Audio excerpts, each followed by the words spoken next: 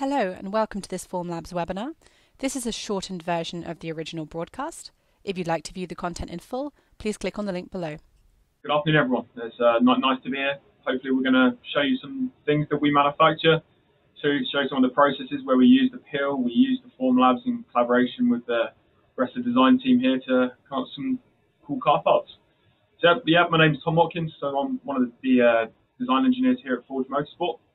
So let's go to the next slide, please, Dan. So there's kind of two sections effectively to the business. You've got Forge Motorsport and you've got Forge Engineering. Forge Motorsport might be the one that most people are aware of if you've heard of us beforehand. And Forge Engineering is effectively the bit on the side where we use the same CNC machines, same fabricators to go through and do just general engineering work effectively. So I'd like to go to the next slide, thank you. So the agenda, what I'm going to be discussing through, so a little bit about ourselves, give a little bit of background, and then I'll go into some examples of how we use our 3D scanner, or scanners, the Peel 2 and Peel 2S, and then we'll go through into 3D printing, which will be the Form 3L, which is what we use, and then we'll leave it a little bit on a design development workflow on the Toyota Yaris GR, vehicle that some of you might have heard of, seen. There's been a lot of talk about it when it came out from last year. And we've done a few little bits for it, and we'll be talking about one in particular, which gives a really nice kind of run through how we used both the scanning, CAD, to printing, prototyping, and then getting out into market for people to enjoy. You can go to the next slide, please, Dan. So as I said, we'll start off with a little bit about ourselves. So we're founded in 1996. We're a third-generation family business based in Gloucestershire in the UK. Effectively, what we're here to do is to create world-class products for vehicles, deliver good customer service, outstanding customer service. We offer like a lifetime guarantee on all our products, no hassle service promise, obviously, but because of the ability that we put into the design process. We know that the parts we can put onto your cars are going to be top quality. Got state-of-the-art CNC machine shop, highly skilled team of dedicated engineers and fabricators. And the Forge brand products go worldwide. We've got Forge, which is the main brand. We then also got sister companies of Forge USA and Forge Asia, based out of Orlando and Taiwan. And one of the other sides of the business, obviously, we do a lot of collaborations within motorsport. I'll be discussing a little bit about touring cars, which will be one of the technical partnerships we have with one of the teams. Obviously, as you mentioned just there, we've also got a lot of links with other forms of motorsport as well, rallycross, rally in Le Mans, F1 mentioned there as well. Yeah, we've helped out a lot of different motorsports over the years. So if you want to go into our first example, please, Dan. So we'll start off with a little bit about 3D scanning.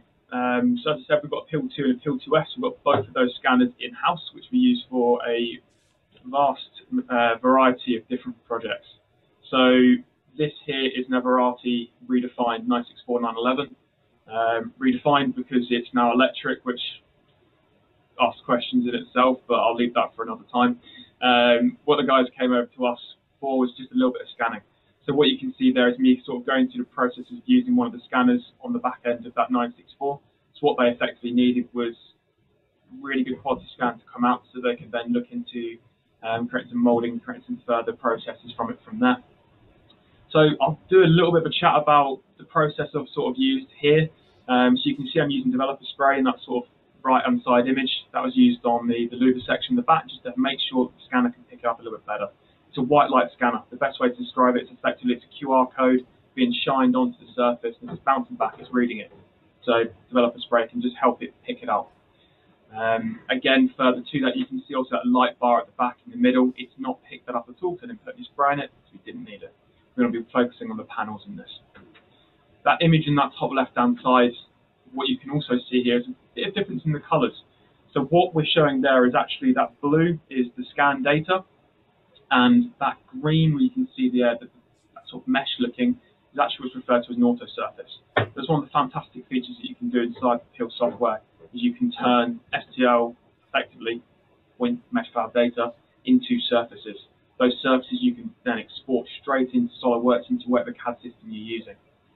So that's been a massive help out for many different projects, including this one. Move to the next slide, please. So I did mention we have got some collaborations with different motorsports, including touring cars. So this is Team Accelerate. I don't know if we've got any British touring car fans out there, but this is Tom Ingram's race car that won the first round of the series last weekend, which obviously we do a little bit of work for. Sadly, I can't show too much information on the exact parts that we manufactured for it. They like to try and keep that under wraps. Obviously, they're doing pretty well. They want to keep as many things hidden away as they possibly can do. So you go to the next slide. I can show you a little bit of a trick feature with the pill scanner itself, which is using its HDR camera to actually pick up on the surface itself and project the images across. As you can see there, yeah, so it's just literally picking up, and that's showing the video on the left-hand side of just scanning it in, a couple of dots to get it targeted, and it's just doing all the hard work for us. And that image on the right-hand side is literally what it produces. Move to the next slide, please, Dan. So the last one we're going to show is a little bit more from the forge engineering side of things. So this CNC machine, when the customer's going through and doing tool changes on it, they're having to do it on the machine itself, which is costing them time and time's money on this one. So what we effectively did is we scanned the whole area where the tool was actually going on to, and then what we could do is we could pick up from that scan data the locations where the pins are going to lock into. We could then replicate that in the CAD, produce a billet tooling so they could do their tool changes off the machine, as I said, saving them time, which is a massive thing for this customer, which really helped them out. So yeah, also you can see kind of the video showing the what was actually being scanned, going from what was on the machine to on the screen, and those images on the right side just give you a bit of an understanding of exactly what it's bringing over. So if you'd like to go to the next slide, please. So yeah, we'll move on to the Formlabs element, the 3D printing. So this is giving a little bit of a slight insight into one of the products we're going to have released summer this year, which is going to be an induction kit for the VW Mark 8 Golf R, which also fits for the Mark 7, along with Audi S3, so obviously that engine and that chassis platform shared across a few different things. So as I've just sort of mentioned there, it's fitting across a lot of different vehicles. So what we need to be able to do is to produce a decent size 3D print, as you can see, that we could then test across a few different vehicles, get it tested for fitment, see what it's like for getting into the car as well as actually being used. So we run a few little tests on it just to see how it's going, and then obviously from there what we can do is we can look into manufacturing and machining and tooling to then get it produced out of carbon fibre, which is what this one's going to be in particular. So as you can see, it's a pretty decent sized print that was done in, I believe we did that in 4 sections, which is including a separate element at the back, which is the cone filter that fits inside that. So that there is going to be the induction kit, which sort of walks backwards into the turbo behind it, which you can see from that blue silicon.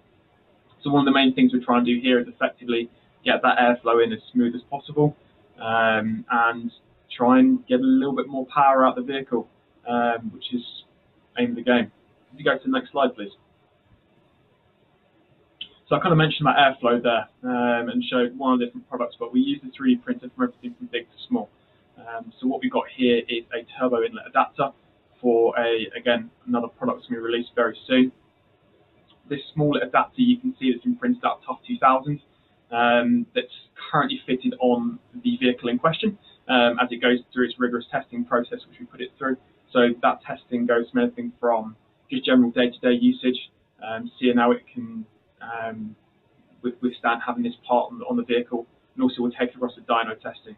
Because obviously dyno testing is a massive part of what we're doing, because we want to make sure that the vehicle is putting in those power runs, we're seeing it at peak performance, we can see if we're making any brake horsepower or torque gains. And this one in particular is a very complex design. We will be the only company out there that's relating to the PCB breather, which is what that effectively that area there is doing. Everyone else is blanking off. We can get a little bit more power out of it by having a little bit trick part in there, which is what this print's been able to allow us to go through and do some testing with. If you go to the next slide, please. I think we'll leave it in kind of like a middle ground print between the large one for the induction kit and the small little breather print there that we did. So you'll find with a lot of different vehicles, the mass airflow sensors, they're going to be very important to how well the induction kits are going to work. So what we've got here is effectively 3 different sections that we can go and we can attach to the main airbox and do some tests with. So obviously we can move around that mass sensors, see if the position's making much of a difference, see if we can eke out some better performance. Because you'll find if your math's not in the right position, you can have like a lumpy idle is probably the best way to describe it. You turn your car on, it's going to not sound or feel fantastic. So I've been able to quickly test this, and I have a few different variations we can do to, again, massively important part of the business for us. So this example here is an upper airbox lid. We can fit a cone filter inside, fit that to the vehicle, run our testing, as I said. So this one was actually done in draft resin to start off with.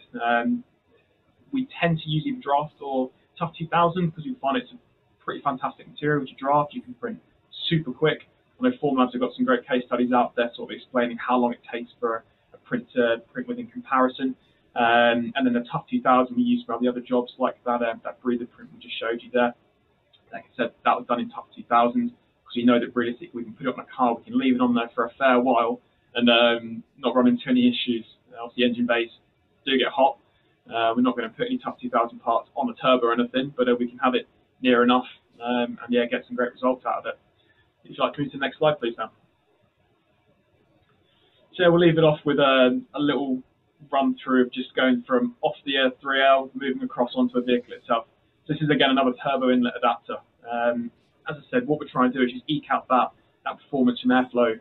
You'll find that a lot of OEM parts are going to be trying to do is not necessarily always create power, but try and meet noise regulations. This is something we've been seeing over the past few years, really just increasing more and more with more regulations coming out each year, kind of limiting what manufacturers can actually do. So what we'll try and do is just make the best of both worlds. Customers want to hear a bit more engine noise, customers want to get a bit more power. Little things like these inlet adapters can have a great impact. So this adapter, what we can do is effectively, again, Tough 2000 for this, print it off, test it fit. As you can see, it fits perfectly and smoothly going into the turbo. We can then work on some silicon from there, work on an induction kit, see what we can do, run some tests. This obviously wouldn't be kept onto the vehicle for testing due to the temperatures being literally on the turbo itself. But let's say this costs £5 to print effectively, around about that. We can get that printed, get it test fitted, confirm site and confirm that BCD is correct. Make sure all those little other things getting into position is going to be all right, and then we can go and use one of our CNC machines to manufacture the part from there to actually go through testing. So we're just ensuring that we're not taking up too much time or any wastage there, really. Thank you for tuning in to this webinar preview from Formlabs. To view the content in full, please click on the link below. Alternatively, if you'd like to get more information on our products and services, then please visit our website.